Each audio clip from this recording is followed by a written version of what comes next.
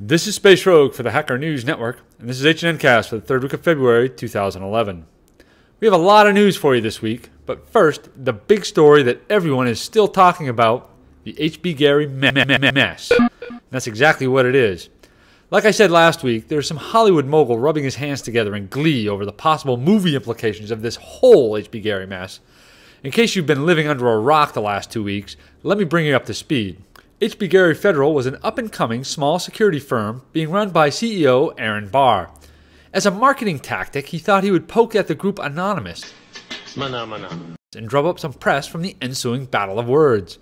After threatening to publicly identify several Anonymous leaders, members of the group decided to strike back. But not with words, but with actions.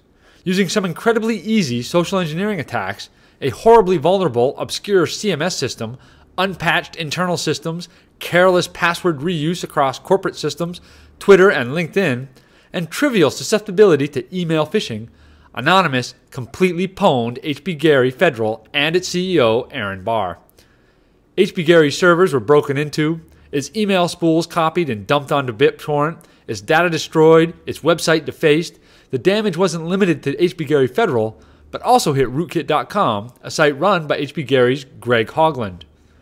The fallout from this attack has been tremendous. The email spool has not only revealed just how weak HB Gary's so-called evidence was against Anonymous, but additional plans that HB Gary had to completely discredit and destroy the WikiLeaks organization.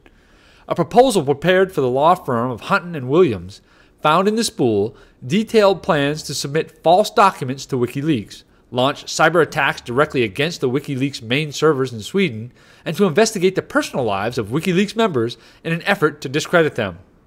And just who is the Hutton and Williams law firm?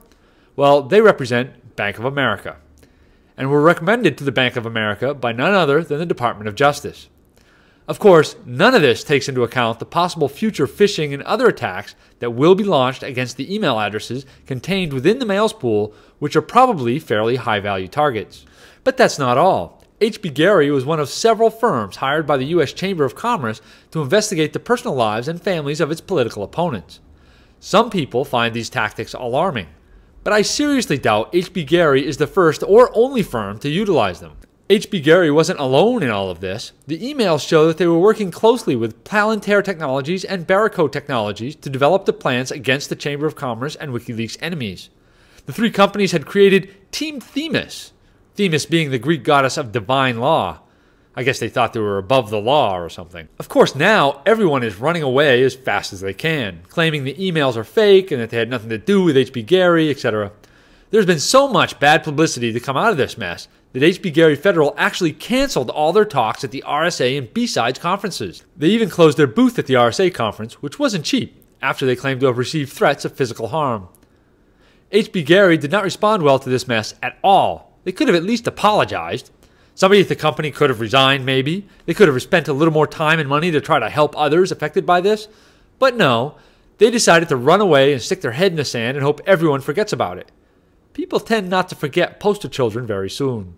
This attack wasn't unique.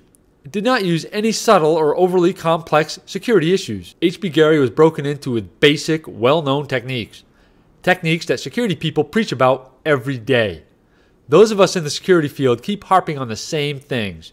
Patch your systems. Use strong passwords. Use different passwords. Don't share your password. If we can't do it ourselves, what hope do we have of getting everyone else to do it? There's more than just HB Gary news this week. Lots more. And we'll have it for you right after these messages.